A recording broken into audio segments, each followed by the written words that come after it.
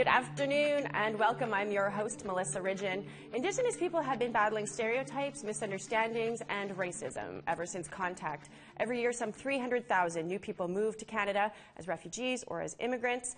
This week, we put the misinformation and ignorance that greets them in focus, and we'll talk to those working to stop it. It's timely as this is National Citizenship Week in Canada, and it's important that newcomers get off on the right foot with the first people of this land. We want you to join in the conversation, so our phone lines are open. Here's how you can call us toll-free at 1-877-647-2786. You can also tweet us at APTN InFocus. Before I introduce you to our guests, let's take a look back at a story that APTN did a little while ago for some background on today's subject matter. People talked in those days was... According to Canadian Race Relations Foundation, 1 in 4 Canadians have low or no trust in Aboriginal people. But the survey also says the closer Canadians live to Aboriginal people, the picture improves. The more Canadians had contact with Aboriginal peoples, the more sympathetic they were to things like Idle No More. But oddly enough, that's not the case here in Manitoba and Saskatchewan. It's the only place where more frequent contact with Aboriginal peoples doesn't seem to have any effect on positive attitudes. In all, 1,800 people from across Canada were surveyed late last year and early this year. The foundations want to find out how attitudes were affected when round dances and that hunger strikes pushed Aboriginal issues to the limelight. Ron Swain is with the Congress of Aboriginal People. He doesn't like what the survey seems to be showing. The survey puts special emphasis on immigrants. Newly arrived to Canada and have a totally don't have preconceived ideas of Aboriginal people, within 2 weeks develop negative attitudes towards Aboriginal people. Abdihi Ahmed grew up in Kenya. He now lives in inner-city Winnipeg. He says he knew nothing about Aboriginal people before he came here, and the immigration process didn't help. So they go through all orientation about Canada, a great country, multiculturalism, everybody welcoming, people of all colors. Very little about Aboriginal communities.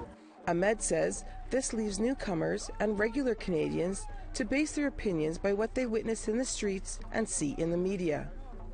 No understanding of Aboriginal culture, they don't understand their background, and they have no appreciation of the colonial experience and the kind of issues that they have been to. Joining us now is Hani Atan Alubidi. He is the Community Engagement Coordinator for Immigration Partnership Winnipeg. He's been helping newcomers integrate into Winnipeg society for nearly 20 years. Thank you so much for joining me. So when you watch a video like that, some comments people say, within 2 weeks there's these negative comments, that there's not enough that is given to people who are coming to this country. This is nothing new to you. Thanks, Melissa. Yes, absolutely, yeah. Listening to your words and also to what we just heard with respect to the ignorance and also lack of education and awareness of about the Indigenous people of the land, it makes one very upset and also sad.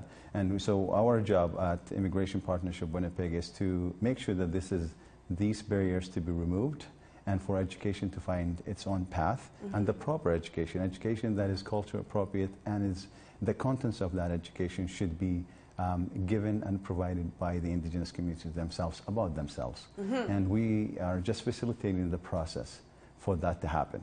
And this never happened before. I mean, this didn't exist. People would come to this country and there's a lot of services to help set them up to get them settled and whatnot, but there was nothing that was here to ensure that there's a relationship with the Indigenous population.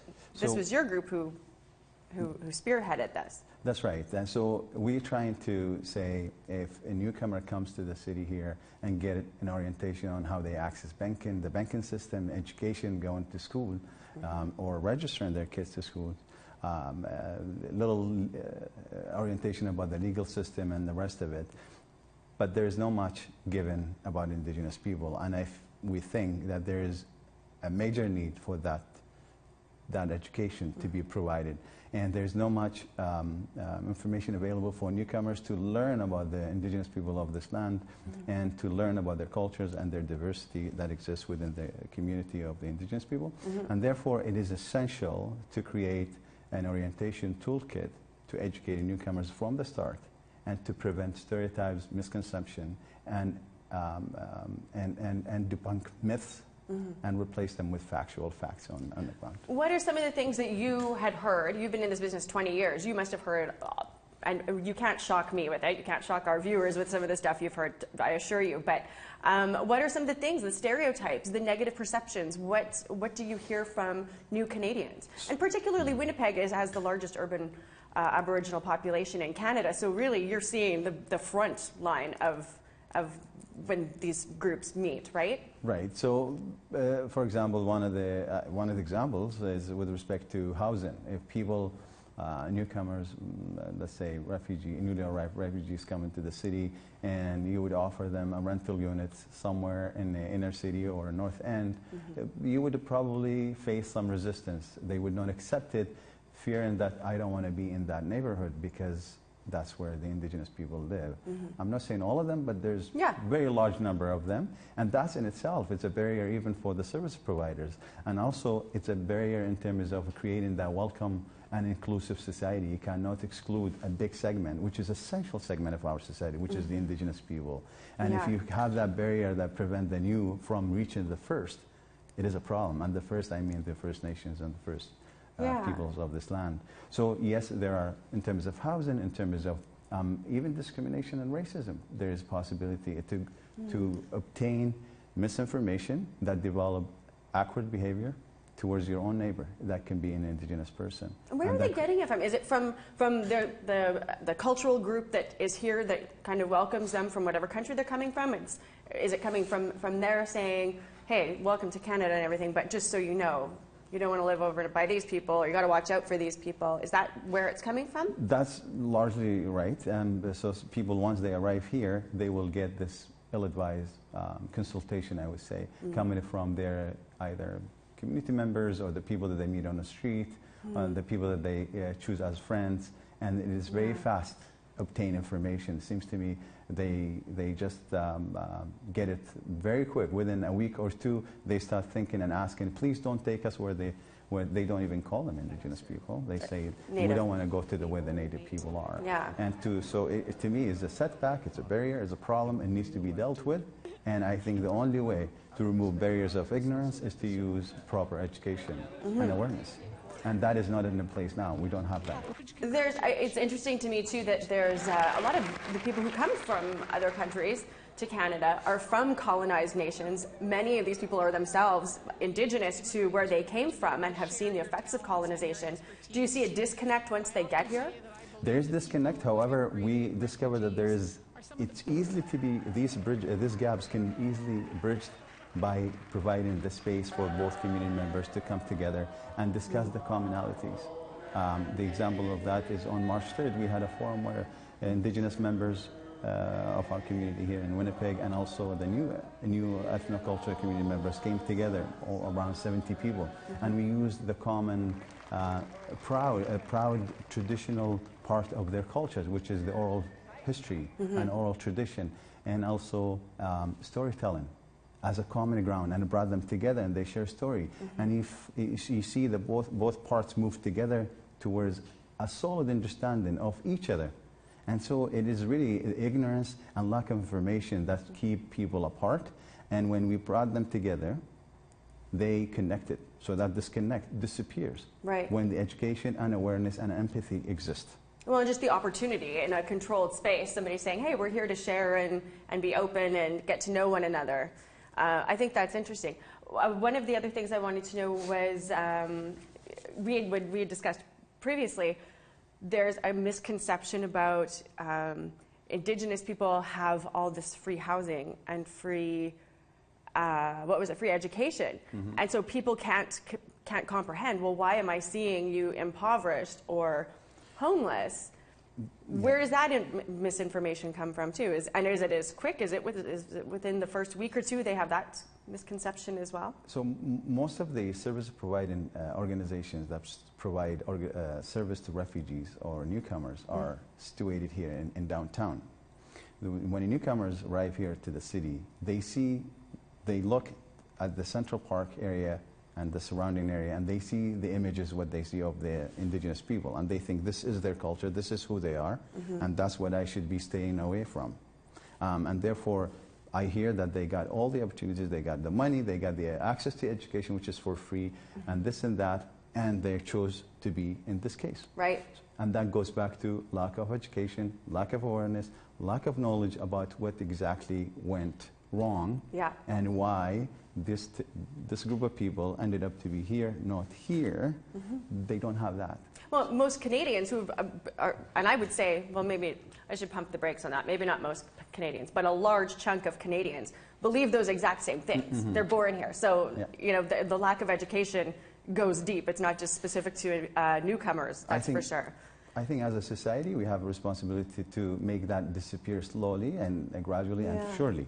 And I think the only way is to engage people in a proper manner and also provide them the tools. And in this case, you need to provide education, proper education, knowledge, orientation that provide a straight pathway to inclusiveness and to have a welcoming society based on the fact that we are all share the same space, and to give that respect that Indigenous people deserve as the Indigenous of this land.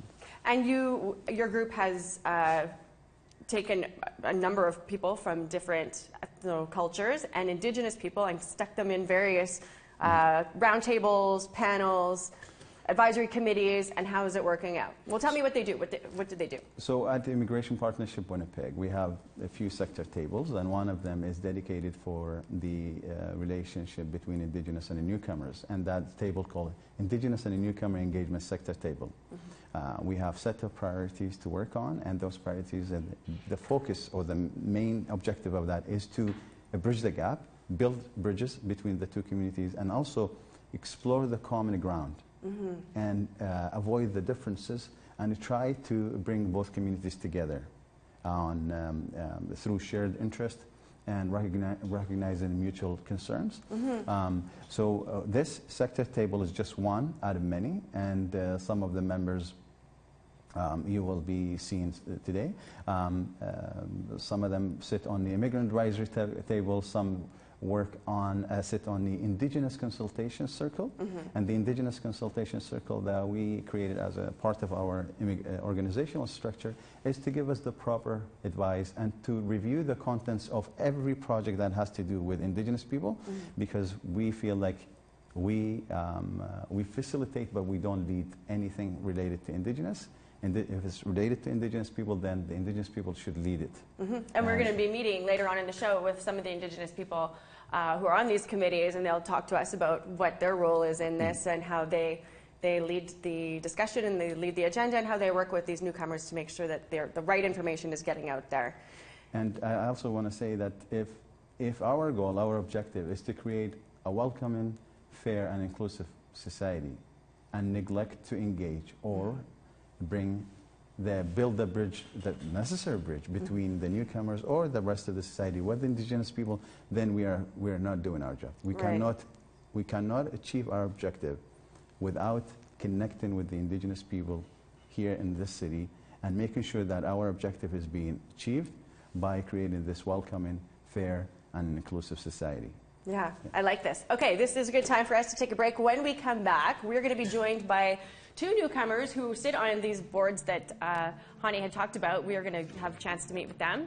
And we will be looking at multicultural Winnipeg and understanding the ties to Canada's history and the modern day problems that Indigenous people face. Stay with us. Join our conversation now. You can call in toll-free at 1-877-647-2786. Like and watch us live on the APTN News Facebook page. Follow and tweet us at APTN InFocus. And send your thoughts in an email to infocus@aptn.ca.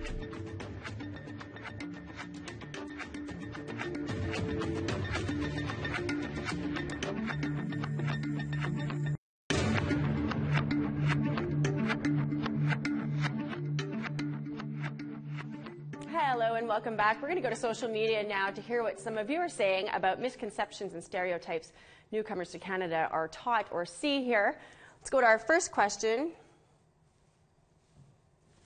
What stereotypes or misinformation have you helped a newcomer to overcome regarding Indigenous people? We have this response from Josh Morin. Not that all Indigenous people are the same, and we are very much a diverse and unique population. Laurie Barnard says, we are not all drunks on welfare. Many more of us are highly educated and work as professionals in the community. This is one we're all familiar with this stereotype. Question 2, what's happening in your community to build bridges between Indigenous people and newcomers to Canada, or what should be happening? We've got History Minion says, the Calgary Public Library has started having Indigenous speakers to their newcomer programs, so should other libraries. I like that. And we've got Josh Morin again, who says, the team I'm with has been facilitating blanket exercises to the junior high and high schools in St. Albert, Sturgeon Creek region. So there's some stuff happening elsewhere, not just in Winnipeg. But we're going to get to some more with my guests, wondering about if there's the program here that seems to be working, if it's going to expand to other places. But first, if you would like to add your opinion to the topics of conversation here is how you can. Join our conversation now. You can call in toll-free at 1-877-647-2786. Like and watch us live on the APTN News Facebook page. Follow and tweet us at APTN InFocus, and send your thoughts in an email to infocus@aptn.ca.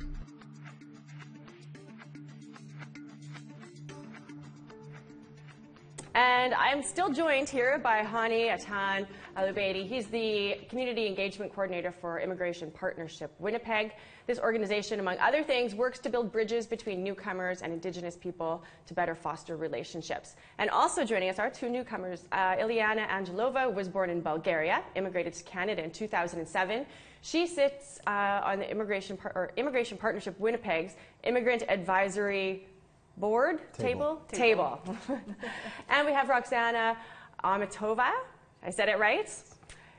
She's a University of Manitoba Political Science or Studies master's student. She's writing her thesis on Indigenous newcomer relations, how recent Canadian newcomers can build stronger relationships with Indigenous people, and how newcomers can contribute to and participate in Indigenous reconciliation. Both she and Ileana are on various committees within Immigrant Partnership Winnipeg. There's so many Lots of immigration. Lots of engagement work. So thank you both for being here and joining Hani and I.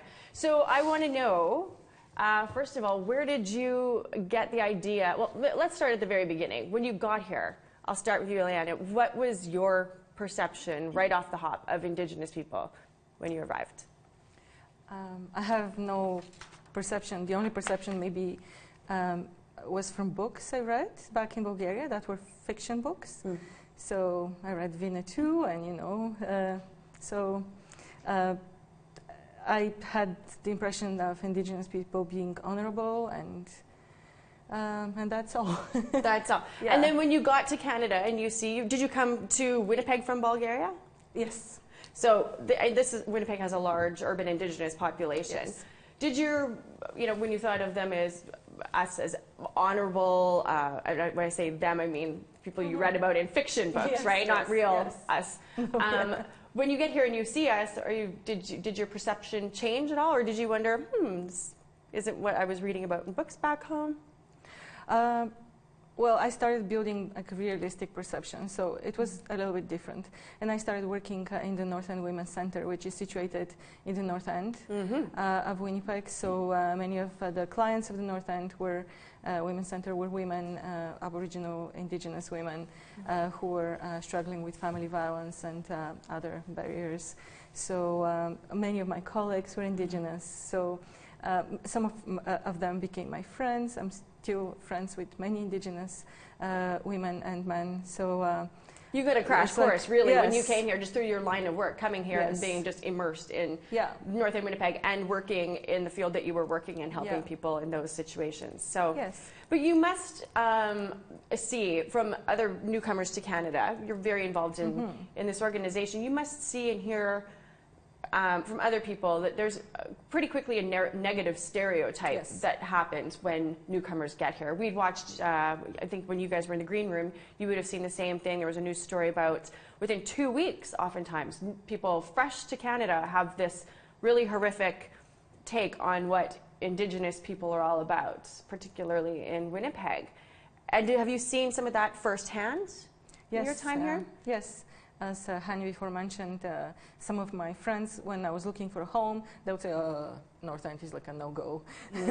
Don't even look there. And and then you also see that many of the people who live in poverty and clearly are on the streets also look like Aboriginal. I still don't understand. I think I can't recognize who's Aboriginal, who's not. Yeah. And we're all people and we're all different. Yes.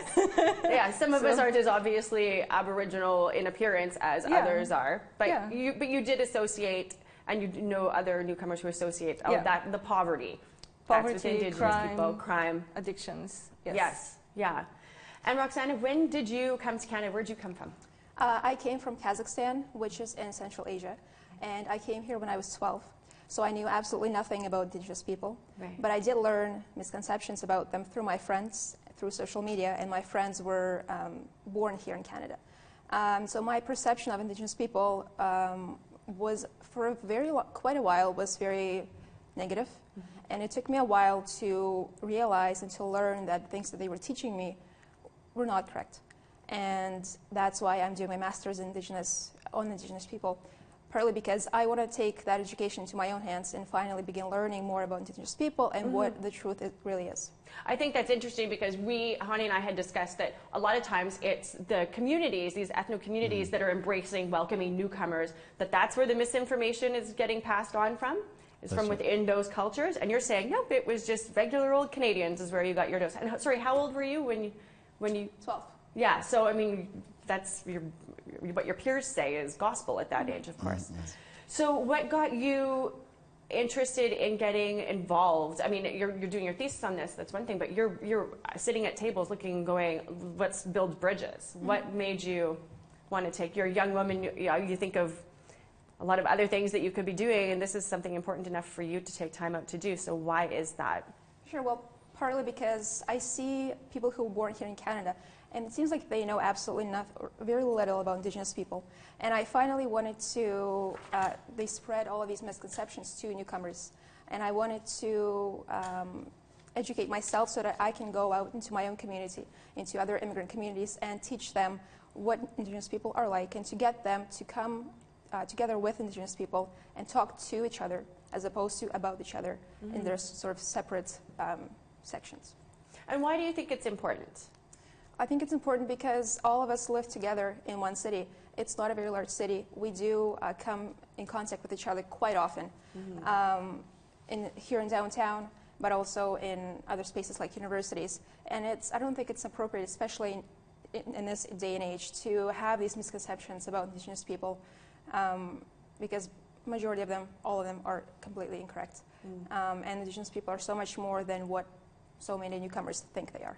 Well, and there's a portion of the discussion, I guess, needs to go back to when you see this poverty, which is connected to crime, which is connected to oftentimes addictions or family dysfunction, that you see it today, but it's rooted in the history. And, coming from another country, you probably don't know that history.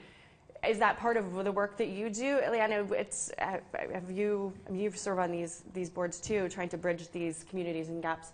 Is there a growing sense of what the history is and how it connects to the modern day problems that people are encountering? I would say that there is a growing knowledge of the history, at least from what I've seen from my friends around me.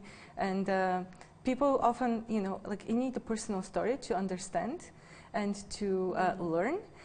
just like listening to the histories and like without the face is different. So when some of my friends encounter me and like say something that they shouldn't have said about an Aboriginal or the indigenous people as a whole, I'm like, okay, so my friend, you know, and I mentioned the name of my friend who's indigenous, like, so is she like that? And no. Okay, and how about this friend? Is she like that? No. So yeah. So I you know, like you need to put a face and not just be abstract. And I think that the pictures that have been shown and on TV and in other public media of the little children in the residential schools, so that's how you get to people. Yeah. Hani, is there, you've seen this from the birth till the present of these groups working together. Yeah. What sort of an evolution have you witnessed? So I think if we go back to what Eliana and also Roxana mentioned, is personalizing the abstract and the historical events that took place centuries ago. This is what we see here is a product of centuries of trauma and intergenerational trauma, residential schools, and the rest of it. The newcomer, when they come here, for two reasons they would not have the time and the capacity to digest this large picture. Yeah. One is because they are dealing with their own basic settlement needs. And two is because it is kind of, you need to make that connection for them to pay attention to these kind of segments of history. So that's why we come into the picture through our organization and create short-term goals of engagement, and this getting a forum set up where the newcomer and indigenous people come together and then put face to the story and allow both communities to tackle the same concerns and to say, okay, so this is what I know about you, but that's what you offered me now, and for that reason I feel it is false and it is myth. It is not fact. So what Eliana is referring to, actually, we are doing it through our forums, which is we chose to have 2 forums yearly, and that's where specifically for indigenous and newcomer ethnocultural community members to come together and share these concerns and also celebrate the commonalities that exist between 2 communities. The second forum that is coming up on November 17 is specifically dedicated for treaties. What does it mean to be, we are all treaty people? What does that mean? That's with including newcomers and their responsibility towards the indigenous people and the rest of the society. Right. And also there's one essential thing is missing here. If Canada is an amazing country to live in, there's one amazing part that is missing, and that is knowing more about the indigenous people. Our amazement of this country would be more celebrated if we include that part, if we know more about it. We deserve to know more about it. Right. And I think that is missing for now, but we're working towards that goal. Is there a feeling that I'm new to Canada, and if there's problems between Canada and Indigenous people, that predates me? Yes. Is there some of that? That is true. Some people saying I'm still unpacking my luggages. I'm coming here as a newcomer, and you're telling me about residential schools, you're telling me about intergenerational trauma, you're telling me that this is our responsibility. What does it all mean? We are all treaty people. Well, that's how to get the conversation back into it. Like, you're here now, you are a treaty person, and it's like everybody else. So that's how you, I guess, bring everybody back into it is your history. Now that you're here, this is your history as well. Once you break through the first barrier, and that is saying, okay, it is not, you're not responsible directly to what had happened to indigenous people, but you are responsible for the reality of today since you're a citizen of this country and a community member, and I think you deserve to know. And instead of staying in the darkness of ignorance, you need to come to the light of education and awareness so you can be a better citizen. You need to be informed in the environment in which you live. And so for that, when you ignite that interest and curiosity in newcomers, you find them very responsive. So far, our experience with the newcomer population in the city that we reached out to engage them in these activities, it's extremely positive, and we have very well attended gatherings, and we move on towards bigger and bigger, larger project, includes the Indigenous Orientation Toolkit and the celebration of its completion. I'm going to come and ask you about the Indigenous Orientation Toolkit in a second. You were going to say something in the midst there. I want to give you your chance before we hear about this toolkit that's I've never heard of one of them before, so it's pretty exciting. Just it resonated with me what Hani said. Like when I came here, I came to start a new life. So I kind of try not to look too much in the past. And I think, and I didn't even come from like a lot of trauma, but like a lot of refugees and other immigrants are coming after living a life full of trauma. So they want to put this back, and they don't want to think of history. But that's, and they think, I thought that residential schools are in the history. So like we live in the now, but that's again not the case, because the now, to live in the now, you have to appreciate the history as well. Yeah, that does make sense though. When you flee trauma, you don't want to come and embrace somebody else's trauma first thing when you get here, right? There should be that commonality, but I can see that it might take a little bit of time for you to settle in and feel well enough that you could find the common ground of that trauma. We have a caller here now, I'm told. Ivan, he is from Croatia. He's been in Canada for 7 months. Hello, Ivan. Hi. How are you? Good, you? I'm great, thank you. So welcome to Canada. Thank you. You've been here for 7 months. What's your first feeling, thoughts about Indigenous people since you've been here in Winnipeg for 7 months? First of all, I heard back home, I heard a lot of things, bad things about Indigenous people. Mostly that there are a lot of them it's on the drugs, and a lot of them it's on the welfare. It's a lot of crime about Indigenous people. And when I came here, I have seen that basically it's true, but it's not all of them the same. Right. So some of them are good, some of them are, let's say, bad. I mean, they have problems, and that's usually so. Do you understand, in the 7 months you've been here, it's a fairly short amount of time, do you understand where some of those problems are rooted? I understand, so, but I live my life, and that's it. Have you had encounters with some Indigenous people in the time you've been here that people who have become your friends, your acquaintances, people you work with that you enjoy working with? My ex-roommate, he's a journalist of APTN, and I'm good with him. My co-worker, he's Indigenous, he's native, he's Greek. I don't have any problems. So basically, my contact with Indigenous people are good. It's not bad. So it's only what I have seen on the street. So there's been a little bit of an evolution in the short time that you've been here. From these are people you completely want to stay away from to there's a lot of really amazing people just like you or I who work, live their life and are just good people to be friends with and in your case live with. Yep. Awesome. Ivan, I'm so happy you took the time to give us a call. That's amazing. We're going to have to go to a commercial break. You take care, Ivan. Okay, we need to take another break, but when we come back, a citizenship judge who's taking education into her own hands and 2 Indigenous Winnipeggers working with newcomers set the record straight about Indigenous Canada.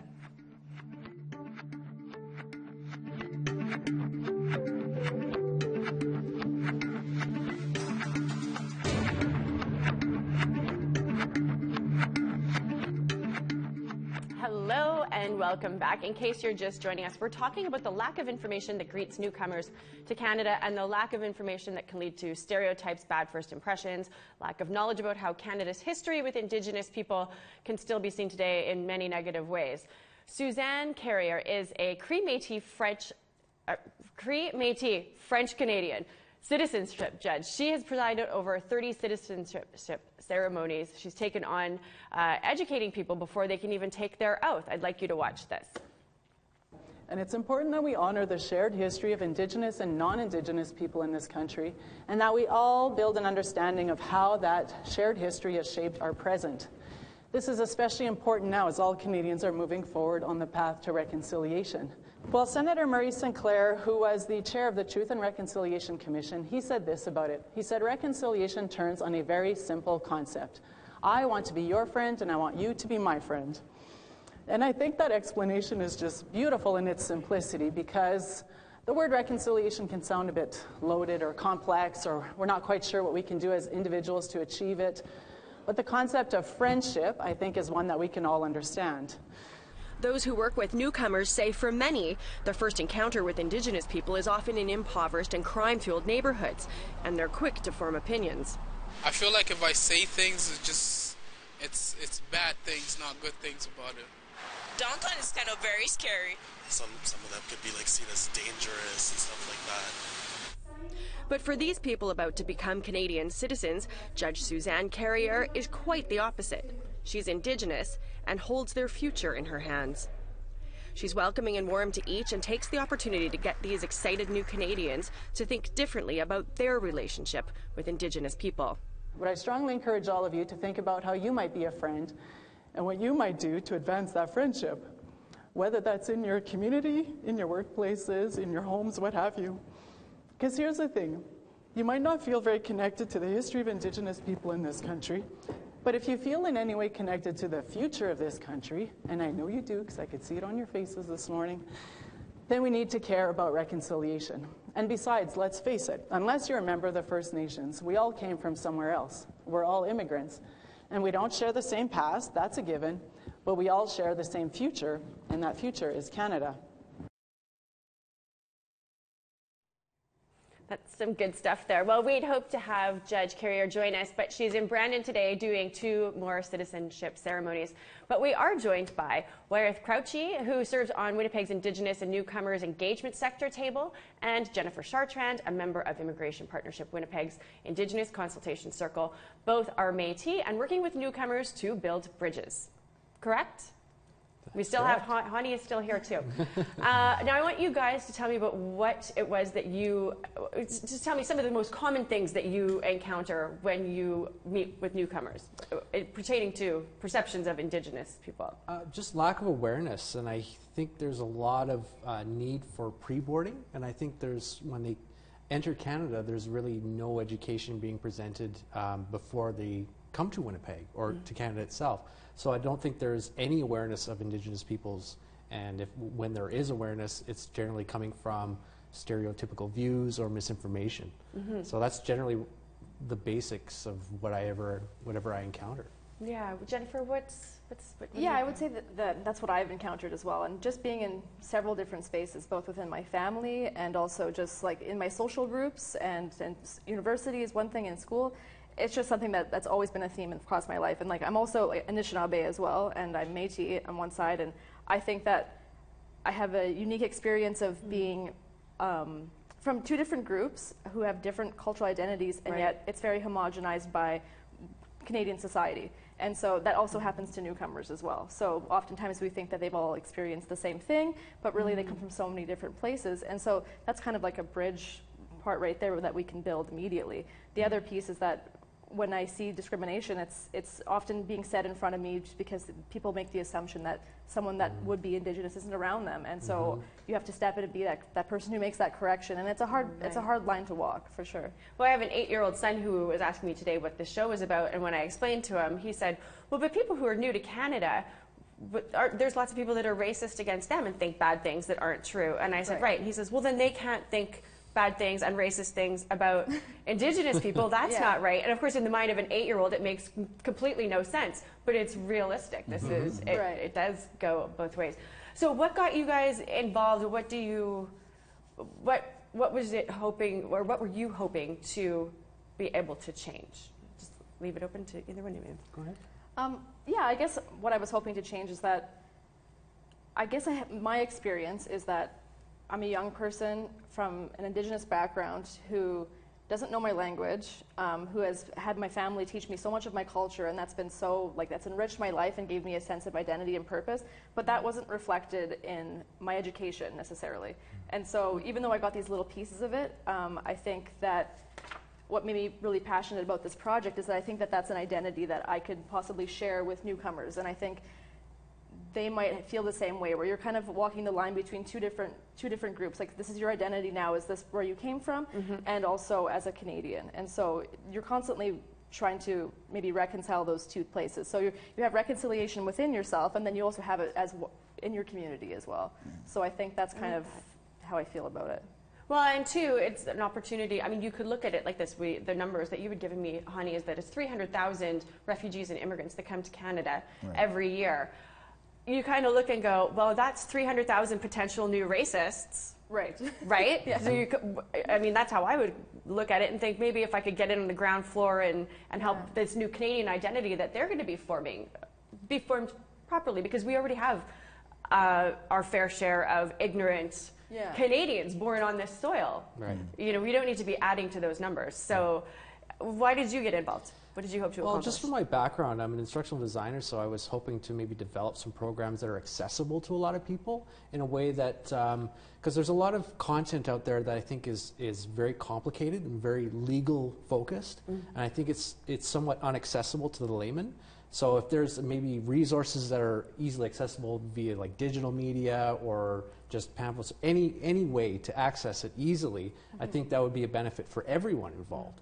And just having that library of content and making it consistent with a consistent language, consistent message, and being vetted with a group of people that is, you know, it's going to be accurate, and you know it's coming from a central source of many minds pursuing the goal of having it open and creating a dialogue for people and having it accessible, basically. Well, and sitting around with people and seeing seeing them as humans that sit at the same table as you, that you have these conversations with, that alone is knocking down a big barrier, right? Totally. These aren't, Absolutely. It's not us versus them anymore, or they and we, it's us, right?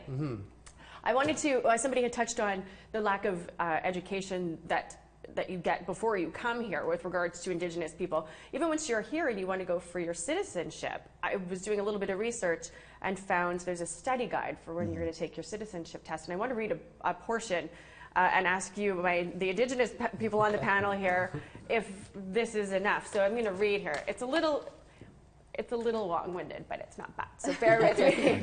So Aboriginal people, this is in the study guide. It's titled Aboriginal Peoples. It's a section that's about this big. When Europeans explored Canada, they found all regions occupied by native peoples they called Indians, because the first explorers thought they had reached the East Indies. The native people lived on the land, some by hunting and gathering, others by raising crops. The Huron-Wendat of the Great Lakes region, like the Iroquois, were farmers and hunters. The Cree and Dene from the northwest were hunters and gatherers. The Sioux were nomadic, following the bison, buffalo herds. The Inuit lived off the Arctic wildlife. West Coast natives preserved fish by drying and smoking. Warfare was common among Aboriginal groups as they competed for land, resources, and prestige. The arrival of European traders, missionaries, soldiers, and colonists changed the way that natives lived forever. Large numbers of Aboriginals died of European diseases to which they lacked immunity. However, Aboriginals and Europeans formed strong economic, religious, and military bonds in the first 200 years of coexistence, which laid the foundations of Canada. So there you go. That's all you need to know to become a Canadian citizen. It's so simple. It's sweet. It's lovely. It's got a beginning, a middle, and an end. It's all fairly okay. When I read that, I just went. What do you guys think of that? That's what we're teaching people who want to become Canadian citizens. That's it.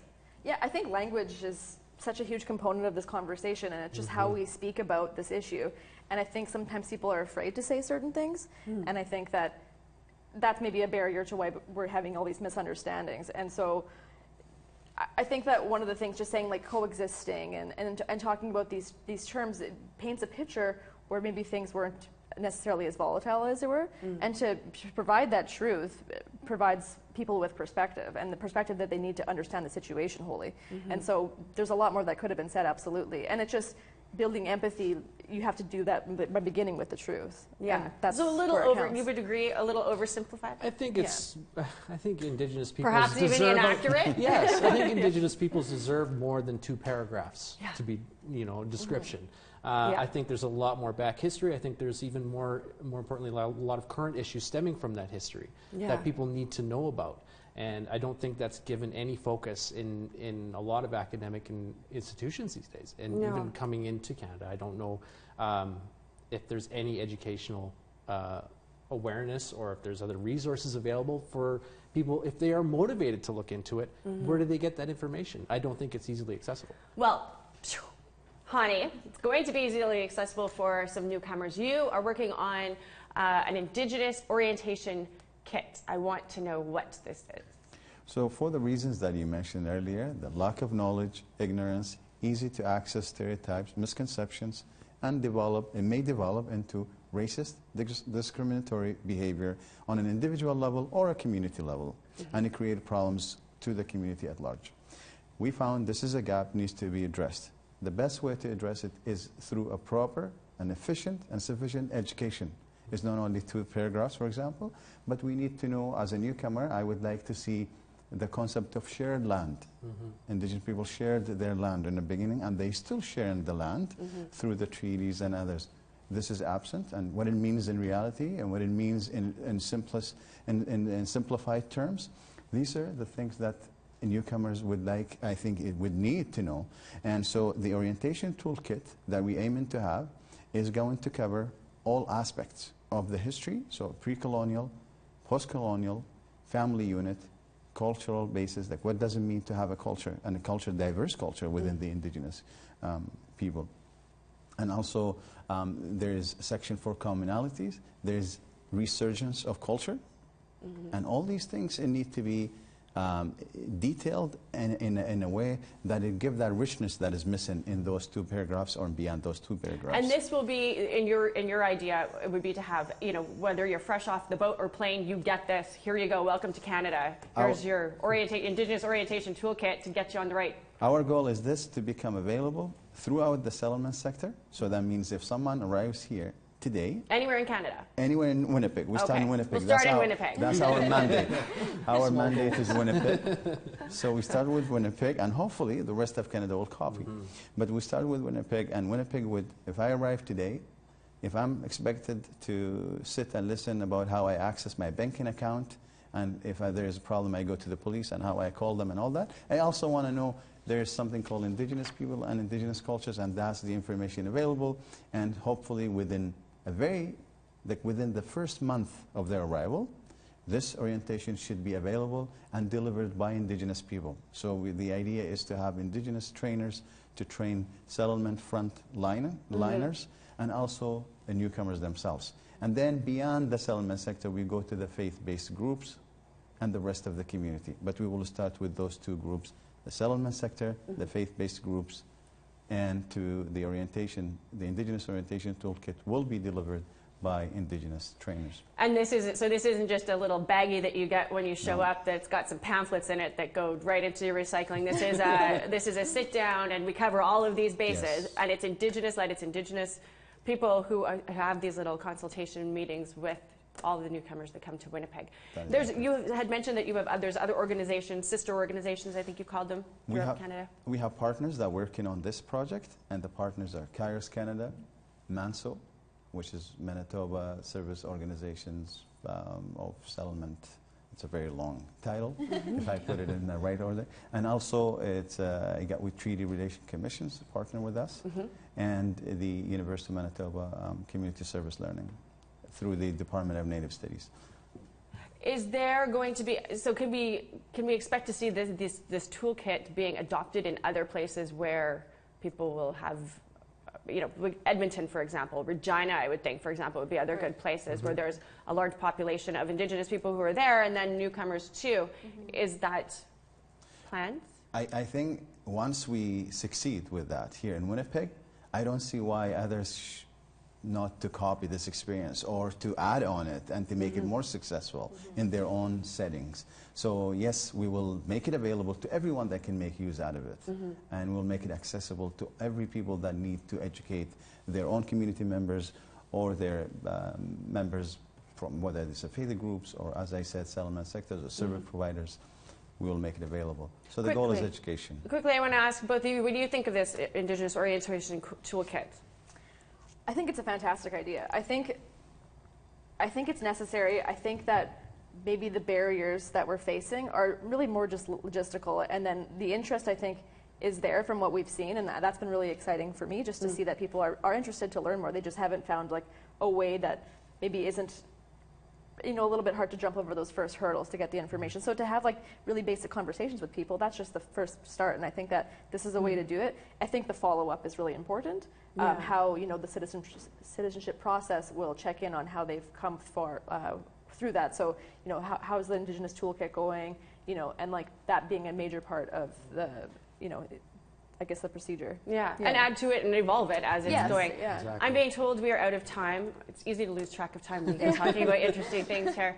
That is all the time that we have for today. Thanks to all of my guests and to you for watching at home and who took the time to call or tweet. This episode will be available for download as a podcast on our website at aptnnews.ca/podcast. If you missed any of the shows and you want to catch up, you can check out our website, aptnnews.ca.